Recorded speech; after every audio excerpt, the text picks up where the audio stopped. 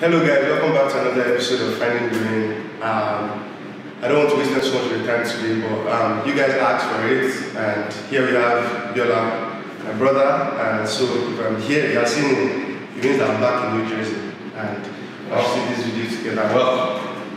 Alright, so a lot of stuff have happened like during the month of May, and this is like the first week of June. So I just wanted to like rant about it. So it happened that I was here, when most of these things happened, and I haven't done like a YouTube video in a while actually because I've been like very busy work and some other stuff going on. But right now I'm here, that's what matters. So we're diving right into it. The very first thing we're talking about is like the whole like shooting this thing. Like I've always said something how like America is like a Nigeria that has light and water, right? And something very drastic, something very evil happened like weeks ago in Texas, right? Where there was like a school shooting like in the Uvalde district.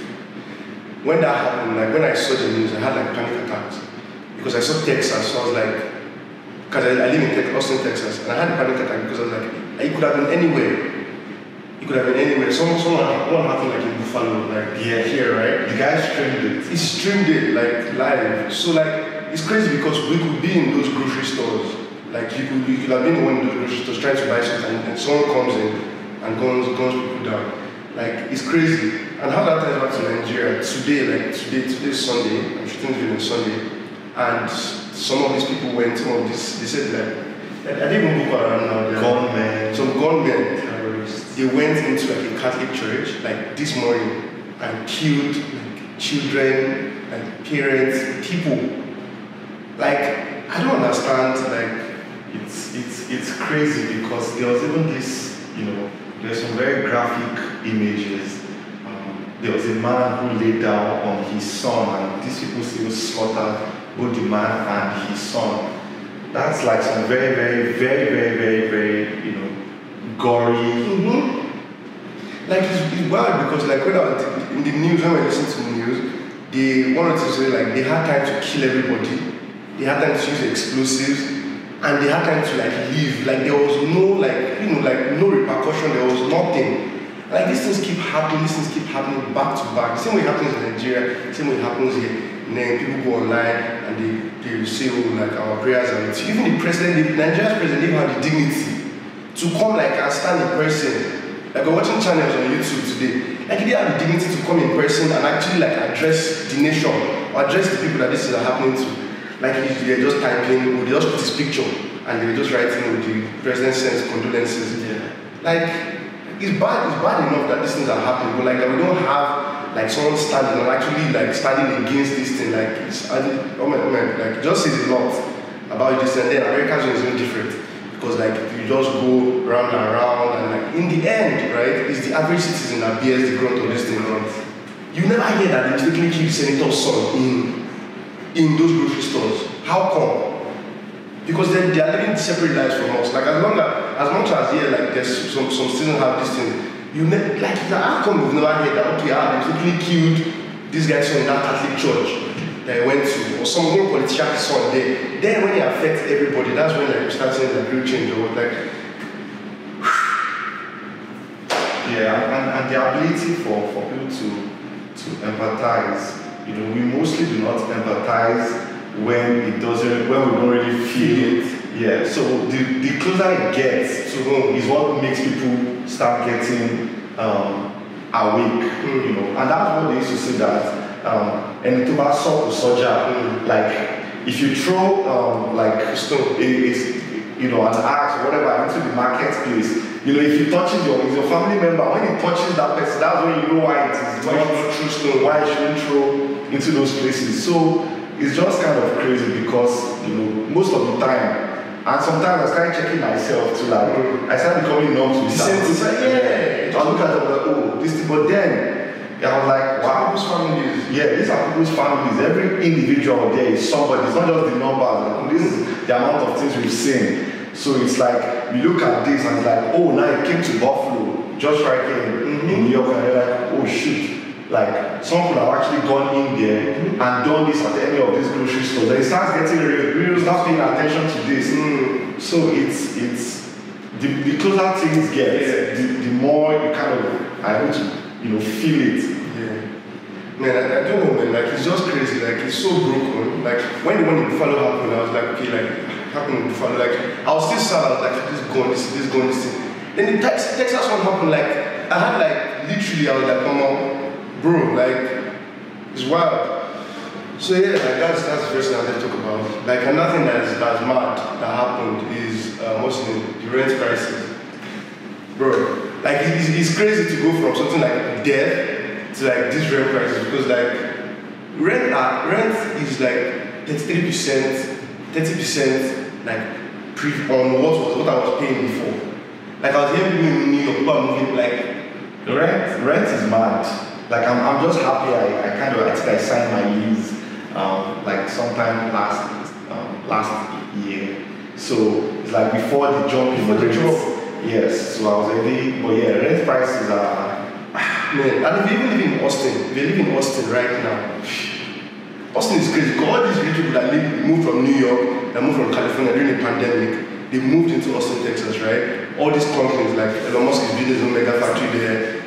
We have Apple, they're building a new campus there. Google has they're building one nice office there. AWS, all these people. So like, everything is becoming more expensive.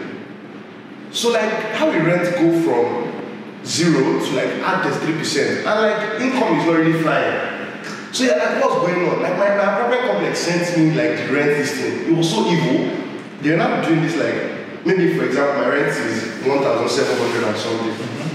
Then if you want to do 2 months, it'd be like almost 5,000. So that there's no way like you can simply let me do short term this thing. It will be so much worse. So I'm just like, what is going on? I said to my best friend, like, guy, this thing is not sustainable. And that's the thing. Like, how sustainable is, like, you should know statistics that a third of the people that make over $250,000 are living hand to mouth. Yeah, paycheck to paycheck. Paycheck to paycheck. $250,000. A third of those people are living paycheck to paycheck. You're paying one car note, you're paying one this thing, you're living in one place in New York that is like $6,000 or $7,000. Like, and New York is even worse, because at least me, I can even console myself, like, I have the space. When I look at my walk-in closet, I'll be like, okay, maybe it's not, maybe these people are catching up at these things. But like, this place, just give you one small this thing, yeah. no laundry, no laundry system in your house, $3,000. Crazy. It's crazy. New York rent is New York rent is the ghetto, for real. Yeah, New York rent is the ghetto. A lot of people are moving out. Yeah, a lot of people are moving out. And the final fight will be between the return to the office. And I'm working from home. Yeah, working from home. So most people now, they will. The rent prices are also following the amount of people that have to work from home now. So many people will probably want to be mobile and move to other states. Yeah, true. See how that will play out. And I think that's one of the things that happened during the pandemic, where people are like, okay, now we're remote, like, we can have to deal with this New York rent. Yes. Let's go somewhere else where everything is like much more affordable. And now they've come to make it more expensive for people like us. So I usually move back out. We'll come back here. That's it. So yeah, the third thing I'm going to talk about is like, when I was coming, right, I used United Airlines. I was telling this guy, like, I've been using Spirit. Last time we did this video, this guy said I should not use Spirit again. I say, okay, let me try and fly, because I booked my trip like quite last minute. Like, not last minute, like 2 weeks before, right? I was like, okay, flight prices are so expensive. Everything is so expensive. This inflation is crazy. Like, everything is so expensive right now. I'm mad because salary are going to increase. So please, you should not have money. But yeah, like, I got to the airport. When I got to the airport, the man at the front, for some reason, the guy was like, I'm sorry, I can't check in your bag. Why can't you check in my bag? Like, how does that make any sense? I check in my bag, let me go to the TSA. I was like, no, I'm not going to check in your bag because you're not going to make it through TSA before the flight takes off.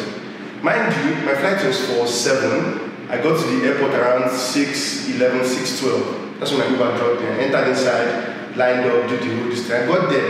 Not like, oh, sorry, like the flight is boarding by 6:25. Flight starts boarding 6:25. I was like, I'm going to make it through TSA. Last, I'll beg you, please, like, I'm about to miss my flight, let me go through. And usually people are always like sweet, you meet good people. So people are like, okay, you can go through. This one was like, no, I'm sorry, I can't check in your bag, the matter of policy, blah, blah, blah. Like, you make it through TSA, so that there's no point. I said, just check it in, like, I'll make it. He said, no. So, he was like, we're going to book you for another flight. I said, no problem. So I went. The lady in front was like, oh, like, okay, give me your document, blah, blah, blah. I gave her my ID. She's like, okay, I can get you on the 7 a.m. flight. My flight is the 7 a.m. flight. What do you mean you can get me on the 7 a.m. flight? I'm on the 7 a.m. flight. And I thought, I'm like, that's the flight I'm on. She's like, oh, I'm so sorry. Okay, no, we can't get you on that. So I was like, this will sell my seat. What's going on in this place? You will really sold my seat. United Airlines. Never fly. This is the first time, last time, flying you guys. Just forget about it. And I knew what bad PR in this industry because I was putting on my Instagram story. A lot of people were not telling me like, oh, like United, they never fly United again. No, like, I said, Spirit is even better than you people. So like, it was just crazy because I was like, what the hell is going on? Like, how? So this is what pissed me off. So I already accepted my fate. I was like, okay, maybe I should have come like me around 5 a.m. Alright. So now they gave me a new like boarding pass, right? I go to the TSA line. This is the fastest time I've walked through TSA in my life. It was less than 5 minutes. Less than 5 minutes. I made it through TSA. I got to my boarding gate by around 6:40, 6:45, 6:48. And that's when I called you. The guy was still there waiting for me. And I was like, I'm waiting for you. I was like, yeah, I'm sorry. Did I give you my old? Since the guy, that guy said I want to make it through boarding through TSA. So now I made it through TSA and I had my old boarding pass. So I gave that guy my old boarding pass. Let me see if I can enter inside this plane.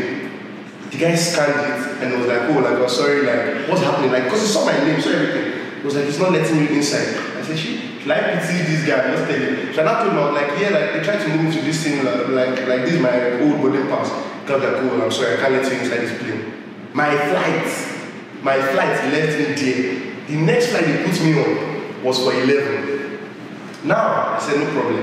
I waited there. I woke up around 5:30. I waited there. I waited in the airport till like past 11. Now, I said that there were 2 available seats, that they should not worry that I'll definitely get seats, that there are 2 people on standby, and there are 2 available seats. I said, no problem. Around 10:20, something around 10:20, when they started boarding for this new flight, I went to the front. I was like, okay, like, I'm on standby, like, this is my boarding pass. And the lady was like, there's no empty seats on this flight. I said, what did you say? She said, there's no empty seats. Everybody showed up. Everybody showed up. What are the odds that everybody showed up? She was like, I'm sorry, I don't know why she tell you like that this flight is actually full. That's why until like 30 minutes or 25 minutes to when the flight is about to take off, before they know if everybody's coming on the flight. That's why until then I won't know. So now I was like, wait, so if everybody finally shows up, when am I going to leave this airport today? So I'm walking with people here. So I was mad, I was ranting here on my Instagram, like I was just ranting on my Instagram. I was so pissed. By the end, I finally was able to join that flight. So I was able to come down here. But like these things like just destabilize my whole distance. When I got here, I met family, so I was able to calm down. But like, what's like the worst experience you had like with flights and everything? Flights. Funny enough, I've always been flying Spirit. Everybody says that Spirit is an evil spirit. And that Spirit has made the frontier. 2 wrongs. 2 wrongs cannot make it right. But yeah, so I've not really had, but for me, you know that for me, I hate flying. Yeah. So for me, flying is a bad experience. No matter what it is. So every time I'm prepared to get on a flight, for me, the only criteria for a good flight is that the flight lands. as long as we land, then it was good. So I'm not really had any bad. This is my worst flight experience, and I never fly United again. So yeah, like, thank you guys for watching.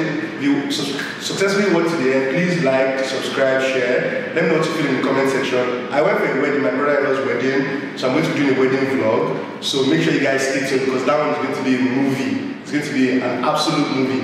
I'm working on the edits right now. But like, thank you guys for watching. Thank you for staying tuned. See you guys. Thank you. See you guys in the next video. Please subscribe if you haven't subscribed yet. You know, bless you guys and have a nice day. Right?